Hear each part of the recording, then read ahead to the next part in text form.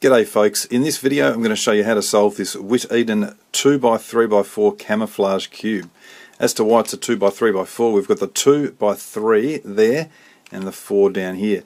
Now I've got very excited and started scrambling it a little bit already, so I'm going to continue doing that and then cut back in when we've got a scrambled puzzle to solve. Alright, well the first thing that I'm going to do is attempt to make 4 pieces which are corners plus edge. In other words, a piece like, and I'm looking for an edge in this little position on the bottom here, and I want to turn a corner onto that edge. Now that is a completed piece that I'm looking for at the moment, and we can tell that that's completed because when we turn the axes there are no other pieces with those two. Each of those turns just leave that sitting in place. So that's one of them done. Now what I want to do is basically say, alright, well if I'm going to do the white orange blue, I'm also going to do the white orange green in the same way. So I'm going to find a white orange green and attach it to, just like this was attached to a blue orange, I'm going to attach it to an orange green. So we'll find the orange green, there it is, and we'll leave the ones that we do on the bottom face for now. So we'll put the orange green up onto the top face. And there it is in readiness, and I want to attach the white orange green to that. I'd like to. I can't turn it, it's not independent of this layer, and so when that happens I go and see where the blockage is. Here it is, and I rotate the piece as I desire. Now I want to rotate this piece anti-clockwise so that this part lands on the bottom, and so if I want to rotate it that direction I turn the front face first. I turn this face up, up, down, down, do that twice, and that sequence will rotate this corner in place. It'll do stuff on the bottom as well, but we're not concerned with that. So you can see now that's freed up that top layer, and I can go and turn, where was it? Thought I had an orange blue up here. Ah yes. Now just lost myself. What did I do? White orange blue. I said we were doing white orange green. That was right. That feels so much better now that I know what I'm doing. Okay, so we've just turned that on and made a second piece, the white orange green. What I'm going to do now is go and store that on the same face as the white orange blue. And you can see there they are on the bottom there. Next one, I'll go down and make the other two here. So for example, we'd have a yellow orange blue. Let's try and find a yellow orange blue. Well, there's the corner. So we now need to find the orange blue corner, if we can. And this is it. It looks like a blue-orange, but that's because it is on the wrong face. So let's turn it onto the correct face, first of all. And we've got to get this rotated, so we want that on the bottom. So we want the piece to come around like that, so we turn the right face first.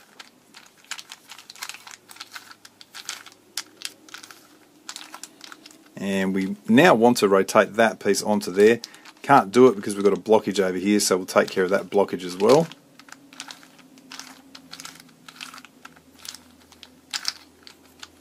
And let's just see, we've got those two on the bottom. We've actually got the fourth piece that I was going to make, the yellow orange green, sitting here. Before I turn that, I might actually just put it down the bottom and replace it with something else. That's stored safely. Now I can go back, grab my orange blue, turn it onto that piece, and that is actually the fourth piece that has been dealt with. So I'm just going to put all of them on the bottom. Now if you look at that, on the bottom I've got 4 pieces which are corner plus edge. That's the first layer solved. And from here what I want to do is then go and grab basically the same sort of thing but with an extra layer. In other words, let's have a think. We've got a white, orange, blue with an edge. Now on this face what's going to happen is that we're going to have an extra centerpiece. If we think about the nature of this puzzle, it's a 2x3x4. Imagine this is 1, 2, 3, 4 going down by here. 1, 2. It's got to be 3 going across here. And the way we're going to make that 3 is instead of just having a white, blue, orange piece and a corresponding piece across here, we'll have the same sort of piece, but it will have an extra center and an edge in place, and that'll make it the by 3. So for example, if this is a white, blue, orange, what we'd then look to make is you can see we've got all the, what have we got on the bottom here? All the orange pieces. So we would then look to make the corresponding red pieces. But this time there's going to be a blue-white part that needs to be set up before we can do that. So we've got to attach this blue-white to a blue center. Well, there's the blue center over there, and in fact there's another one here. So in fact, there we are. Now I've got this face at the top, we can work with that, and we wanted to attach a blue-white to that blue center. So here's the blue-white. Now if I can just turn it around, it'll attach, but I can't because of this blockage here. So initially I've actually got to get this turning, so I've got to rotate that. Now note that that keeps everything we've already done in that lower face done. Now the layer is turnable, but the blue-white is on the bottom here. So what I need to do is attach it with a top piece like that so that it can now turn back, and this will go on the bottom and the layer will be turnable.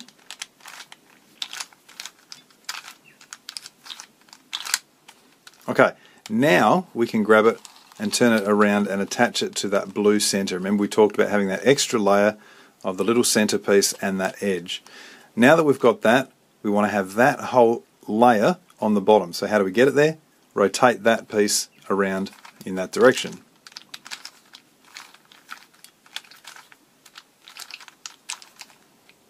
And you can see there it is. What are we trying to put on top of that? Well, remember we started talking about the white, blue, orange, so we're now talking about the white, blue, red.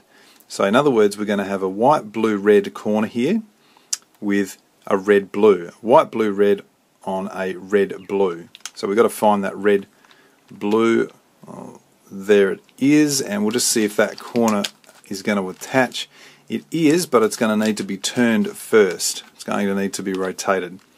So let's rotate that somewhere where it's going to be helpful. That is perfectly fine because that's the bit that we're interested in. So we're going to rotate it around anti-clockwise here.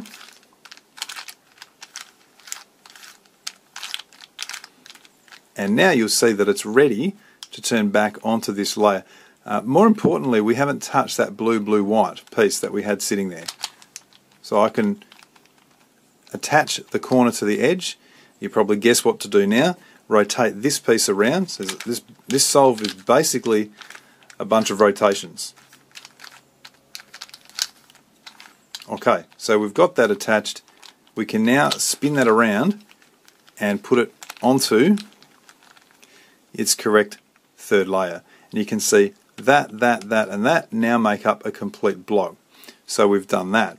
Now we can't store it on the bottom layer, so we're just going to leave it there for now. And we're going to think, what would the next thing be? Well, if we've got a white, blue, red, we're also going to need the corresponding piece that would go here. A yellow, red, blue. So in other words, we've got a blue with a blue, red. So let's go and find that. Well, there's only three pieces where this can exist, these three pieces now. So there's the blue and there's the blue, red. Well, you know that we're going to have to attach that blue, red to that blue. So we'll turn it. The problem is when we turn it, we're going to put this on the bottom, and this piece is not then going to be turnable. So I would first try doing something like that just to enable this to turn. So we'll put that up.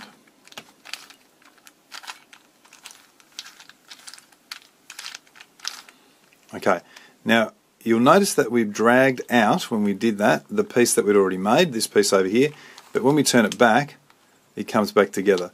And what's even better is you can see the blue and the blue red are now done, so we can put that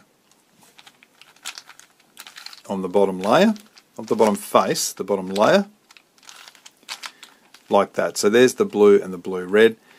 We were aiming for the yellow red blue corner, and you can see the yellow red blue corner is sitting here. And where's it got to go? It's got to go around to this position. So if I move it like that, what you can see is that it actually brings together this piece, which looks like it probably should go together as well. I want those two to be together, so I'm going to rotate this piece to keep them together on the top.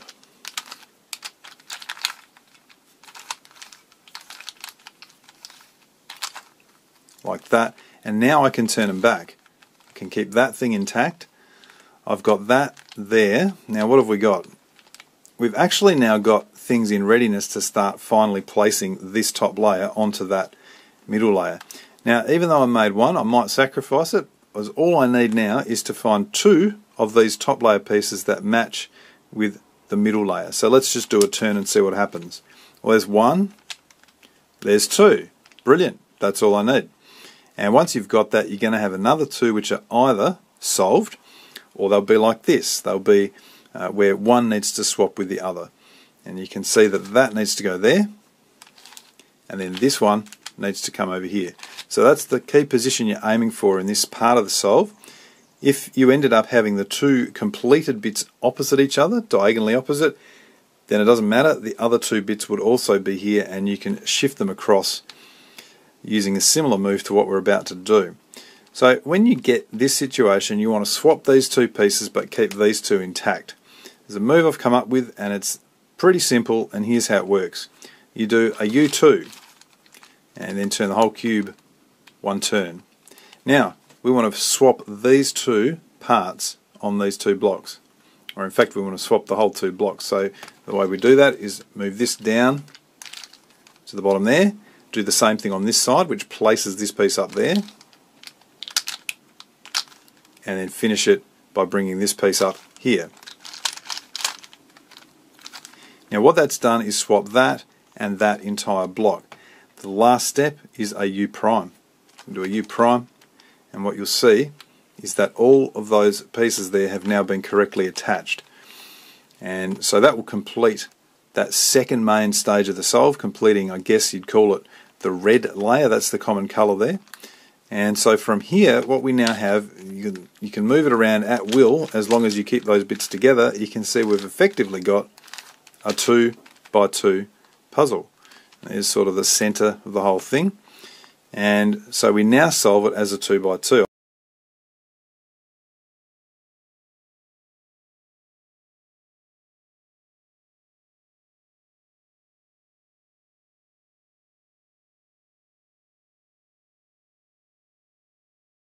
And you can see the last thing is to undo that little setup move, and it's all done. As I said, that last stage, just solving a 2 by 2. Use whatever method you like. That's the method that I use. And you can see that the camouflage, the 2 by 3 by 4, is solved.